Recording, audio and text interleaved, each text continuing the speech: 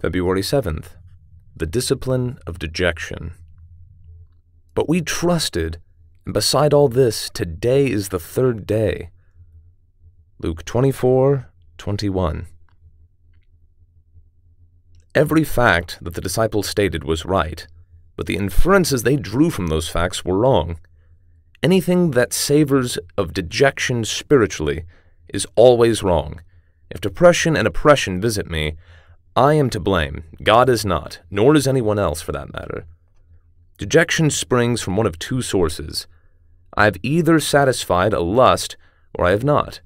Lust means I must have it at once.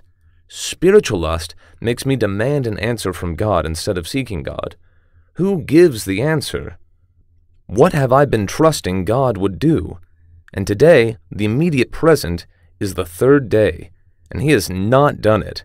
Therefore, I imagine I am justified in being dejected and in blaming God. Whenever the insistence is on the point that God answers prayer, we are off the track. The meaning of prayer is that we get hold of God, not of the answer.